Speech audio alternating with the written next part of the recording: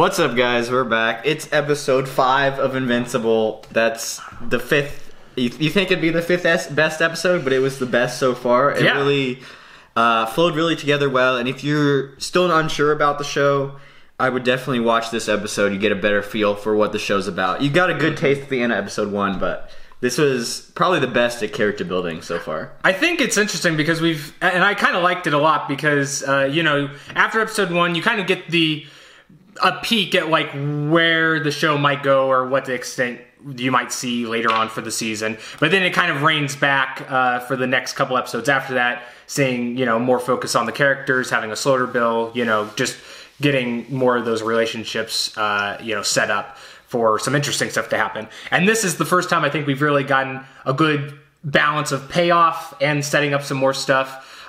So there's just a lot of cool things. I mean, we saw Titan, we saw Battle Beast for the first time, which is a big character, and I love how that went down. Let's see here. You also have some more balancing of Mark and Amber's relationship in this. It looks like they're setting up the thing with Eve to go on what is it? Charity business? Yeah, Sephardi charity or whatever. Yeah. So I guess we'll just go over like the big thing in the room because it was the coolest part, and it's also like one of those which just made the episode that much more entertaining. And it was seeing Titan. I think he's one of the first villains Invincible ever goes up against or has an interaction with. And then we see him kind of returning. I think they even opened up the episode with him, right? Showing just a little bit more of like, hey, he may not be the stereotypical villain. Which I like that a lot because there's a lot of times, and especially you've probably seen like the first several episodes, there's a lot of throwaway villains and there's a lot of just like stereotypical, like, hey, they're a bad guy, they're there doing bad things, and Mark's there to, beat them up and taking up his time and away from Amber. But this is the first time we actually get to see maybe a more complexity to one of the main ones he's going up against, and I do like how it plays out, and I think they do it a really good job in, like, remixing in a way, because obviously this takes place in a different time frame than it did in the books, but I think, they keep the essence the same, and they do a spectacular job of making it a hell of a fight by the end of it. Yeah, one thing that I think is a good... so this episode, you can feel like that there's growth in characters. Obviously, well, if you read the comic, they were delaying a certain event that's major in the plot line.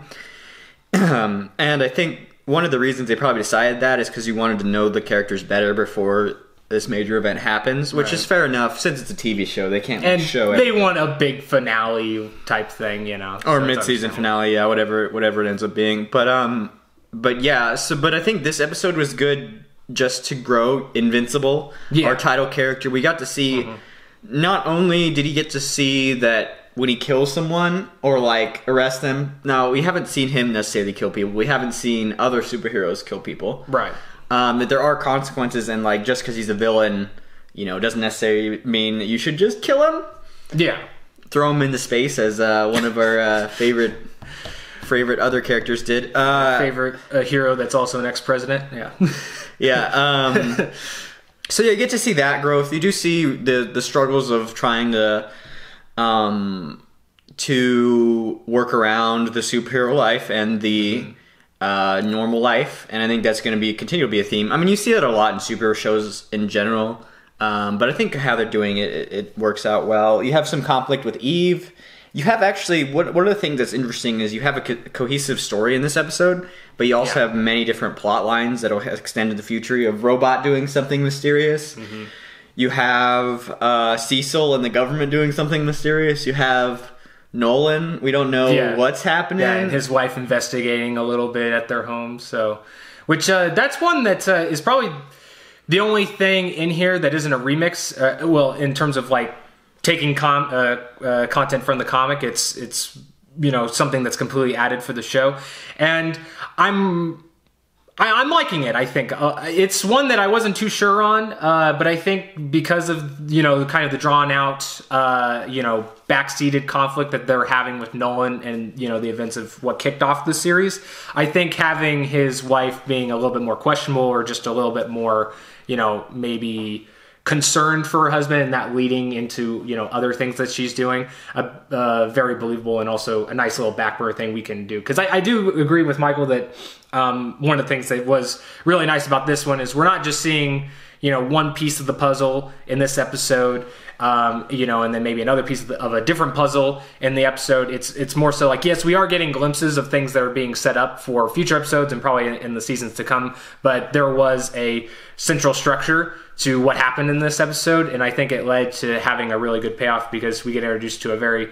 cool villain, I would say. It's like one of the better ones that are like, you know, maybe low tier scale, but we also get a cool fight to end it off. And I think, honestly, in terms of Invincible's origin, I think it's one that has maybe some really cool, I guess, insights to just like the nuances of Mark's character, because like one of the things in the final battle is you see Mark kind of lose himself to like rage a little bit, which is a big part of his character, and that, you know, does play a lot into a lot of the conflicts he has later on in the series. So it was really cool seeing the first glimpse to that. I think they kind of demonstrated that a little bit when you've seen Mark frustrated with Nolan, or maybe some of the things that he said, or just, you know, in terms of, you know, starting out his superhero line. But this is like the first time he's actually lost it a little bit in a fight. Now, because of that, you know, and who he's faced up against, I mean, you got that beast of a boss, Battle Beast, which is just a cool thing. I can't really talk enough about Battle Beast, but I won't go too much because I'm afraid of spoiling anything. But I do like, too, because this is kind of the first instance you really see in Invincible being broken physically, you know?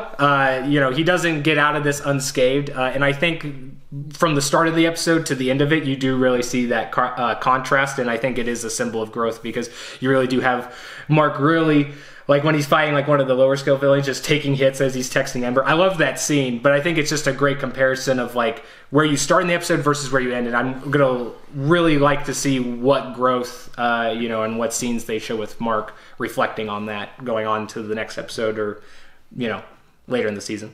Yeah, so there's kind of three things that stuck out, not necessarily in the episode, but just like discussion topics as Josh was talking. First of all, Mark almost reveals his secret identity to Amber, but doesn't end up doing it in the end. So that was kind of something that we'll see the implications of later on.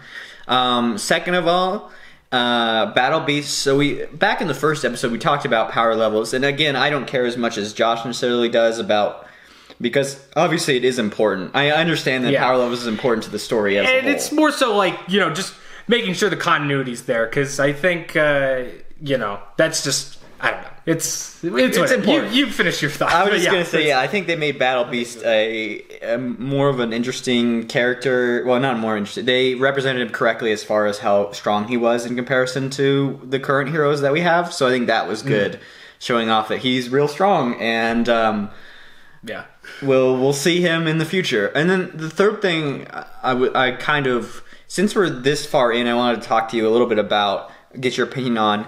There are reduxing or, reordering a lot of stuff. And I don't know how involved the author was in the creation of this. Obviously, he's somewhat involved, but I wonder if he has had a conversation with the directors about like how this all is going to work in the future. Because it does seem like it's working right now, but it does seem that they're going to have to make some changes. And I honestly think I only trust like the author really to put all those pieces back together. Yeah, like one of the things that I'll try to keep this as spoiler-free as possible, but there is a big thing that we'll see. I'm sure probably they're going to save it for the last episode because we're already, we only got 3 episodes left, so I'm sure they're probably going to save it for the last episode. But there's a big thing with a thread that's set up in the first episode that is such an integral part to Mark's origin story, and I think having that in the comics so early on was one of the big things that kind of shapes Mark into the hero that he is, and kind of the ways that he looks about maybe certain criminals or how to handle certain criminal activity or people that he comes up against. And I do question a little bit, because of it being remixed in that sense, how well, because there's some scenes that in like for instance in this episode, the fight that we see with him teaming up with Titan, that's after one of those big cosmetic events that leads to, really heavily impacting his origin. So it's kind of weird because it's cool in the sense that you're seeing a different Mark kind of handle that situation, but at the same time, it's kind of. I think we're going to get to that point eventually. It's just, taking a different instance. But I haven't seen, I know I have it queued up. I need to watch it maybe before the next episode. But there is a couple of interviews with the creator, Robert Kirkman, discussing the show. And I think kind of his involvement and like how much he was consulted for the creation of the show. So I'd really like to be interested in that. But I do think that just judging that like, Skybound directly is in partnership with Amazon, that Robert Kirkman probably does have a pretty good handling on it. And I think overall it is still one of those that I think is being handled really well. It's just like one of those things that because there's so many moving parts throughout each of the episodes, like I don't think there's been one episode we've had so far that hasn't set up something we're going to see like in season 2 or season 3. So it's really kind of hard to judge it when it's not finalized yet or we don't see the payoff of what's set up. But I think overall it's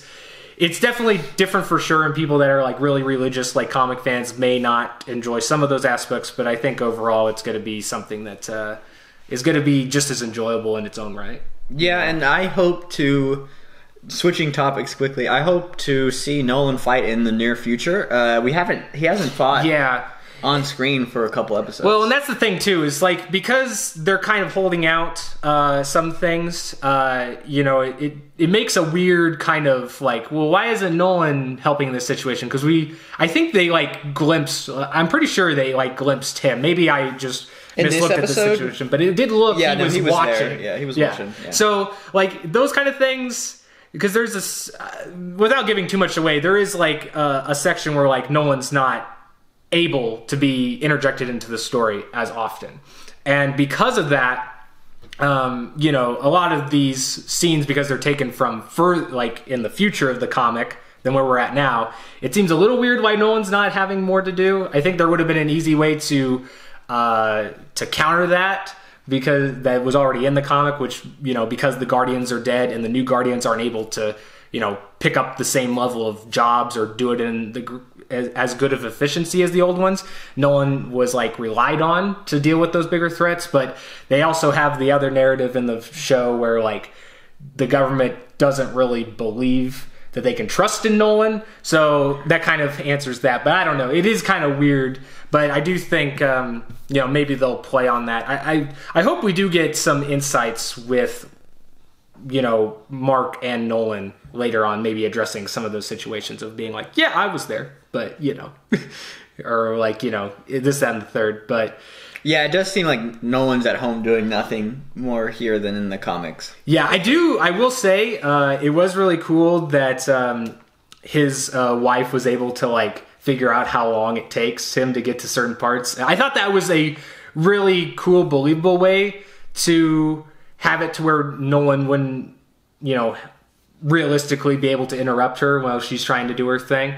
So I did think they executed that well. I'm still iffy on if I like that or not, but I do think they're probably going to change up some things. I don't think Mark's mom will maybe end up where she does in some parts of the comic, but I don't know. I'm still really intrigued. I'm hyped for the next episode. I think we're finally going to start seeing more episodes like this because we've kind of, like I said, set up the groundwork so we can really have these longer episodes that, maybe deal with like a whole conflict or a whole arc. Well, parts of arcs, yeah. Because some of the arcs are huge.